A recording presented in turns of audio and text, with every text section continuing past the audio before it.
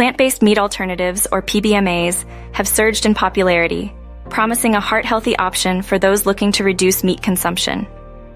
But how do these alternatives stack up against traditional meat when it comes to cardiovascular health? Let's dive into the details and explore the heart-healthy debate. PBMAs are highly processed plant-based food products designed to replace meat in the diet. Despite substantial variability in their contents and nutritional profiles, PBMAs generally reflect a heart-healthy dietary pattern. They often contain less saturated fat and cholesterol compared to animal-based meats.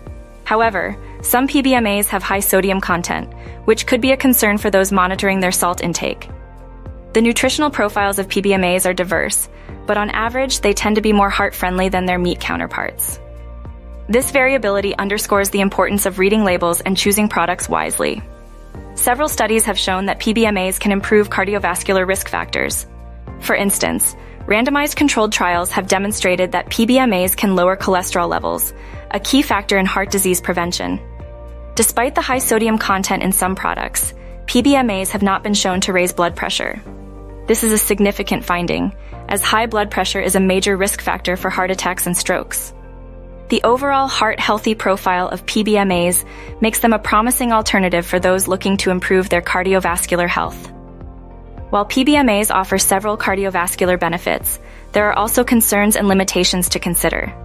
One major issue is the lack of long-term research on the health impacts of PBMAs. Most studies have focused on short-term effects, leaving a gap in our understanding of how these products affect long-term cardiovascular health. Additionally, there is little research on the healthfulness of some common components of PBMAs, such as vital wheat gluten, also known as seitan. This lack of data highlights the need for more comprehensive studies to fully understand the implications of consuming PBMAs regularly. Experts have weighed in on the debate, offering valuable insights. Matthew Nagra, North Dakota, from Vancouver, Canada, notes that while PBMAs have grown in popularity, surprisingly little is known about their long-term health impacts. He emphasizes the need for more research to provide clearer guidance.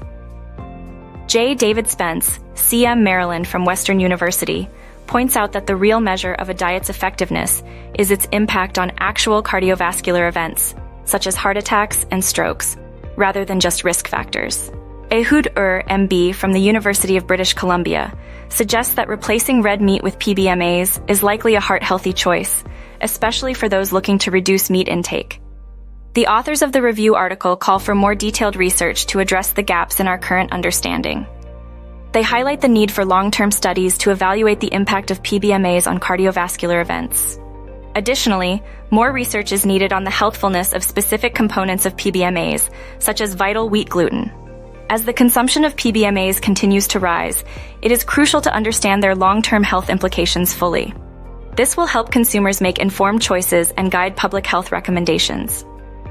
In summary, while PBMAs offer promising cardiovascular benefits, more research is needed to fully understand their long-term impacts.